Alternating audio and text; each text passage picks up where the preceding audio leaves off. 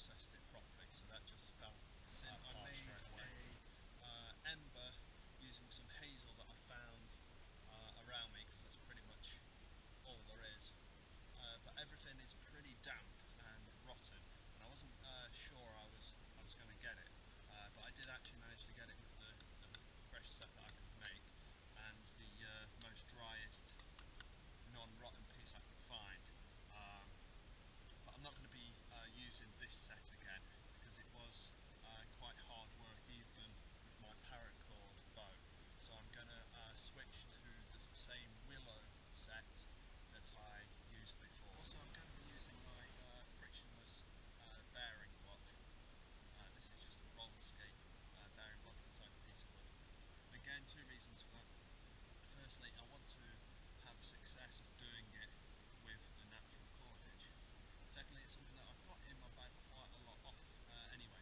So I used to carry a piece of bone that I drilled out, and to me it's no different. I'm bringing something along for it. I might as well make it as frictionless as possible. Obviously, ideally I'd go and cut some green wood to use as the bearing block, but round here most of the wood is going to be pretty soft and rotten, like I said, and I don't always want to be cutting a fresh piece of green wood if I don't need to, so I'll carry that for practicing, just because it makes life easier, and I'm not always chopping down fresh green trees every time I want to practice doing bowdry.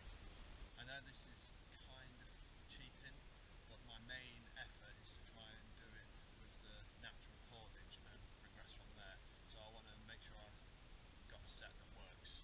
I know this does work, but I want a set that will be quicker. I've made two cords. Firstly, so I've got one to burn in the set, and secondly I've got another one to go for the ember, but then it's also good to have a spare. But also I've made them in two different methods. One, I gathered 3 or 4 pieces of nettle and twisted them together into one slightly fatter cord, and then the second one I had 2 pieces of nettle that I braided together, and then I did that twice, and then I reverse wrapped those 2. So this one here should be stronger. I'm going to try and experiment with both of them to see. What I'm going to do now is soak them in the water, because A, they've started to dry out, and B, I've been advised that when the fibres are wet it binds better and is less likely to snap. I'm just going to put them in the river.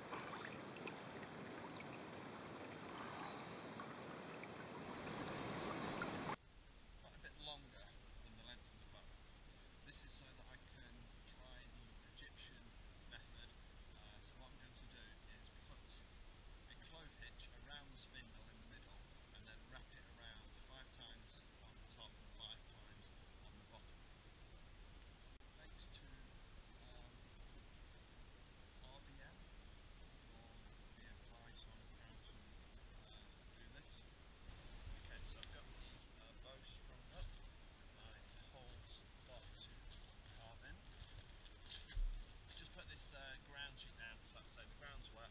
I'm going to be sleeping in my hammock tonight, so I always carry that when I'm in the hammock, just easier to get in and out of without sort of getting your feet wet and muddy and that sort of thing.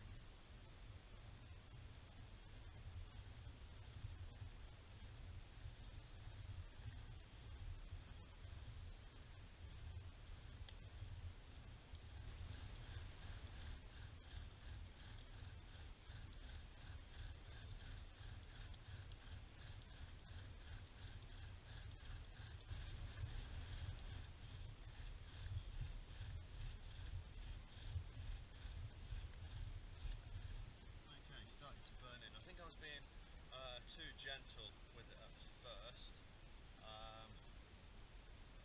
just not pressing on hard enough to actually create required friction, but it seems to be working. I'll carve the notch. The method does seem to be working better.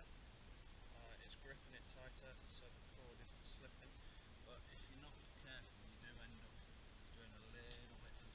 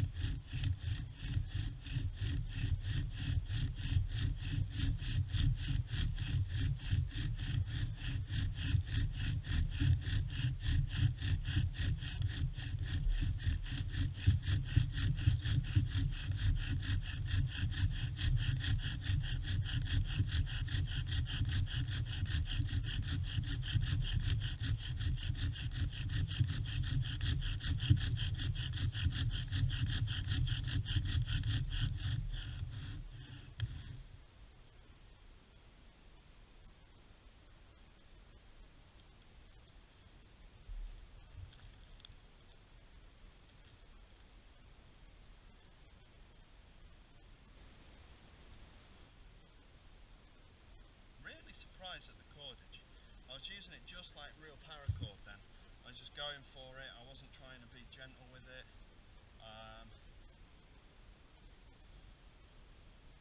And it's not snapped, it's hardly frayed. This is the, I suppose you call it double ply one, where I've made 2 reverse wrap cordages and then reverse wrap them on themselves.